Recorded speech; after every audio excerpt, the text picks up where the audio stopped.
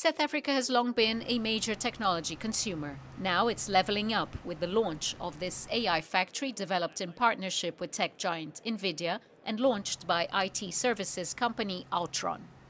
Normal data centers was built for a specific workload, cloud data centers, normal infrastructure going into a data center.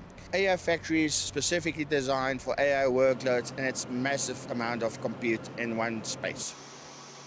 Large language models like ChatGPT and Google Gemini emerge from similar centers. Powered by Nvidia, the South African facility will develop and train smaller models to enhance corporate and public services across several industries, including medicine, education, and finance. The factory is providing everybody the platform to run their services on it.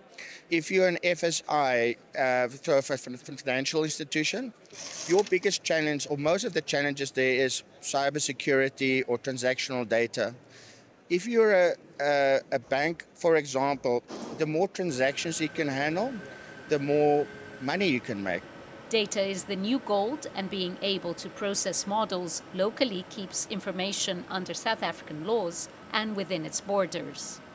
African countries and African businesses and African people should own their data and own their AI, and the AI should serve their needs, not the needs of large corporations or individual millionaires.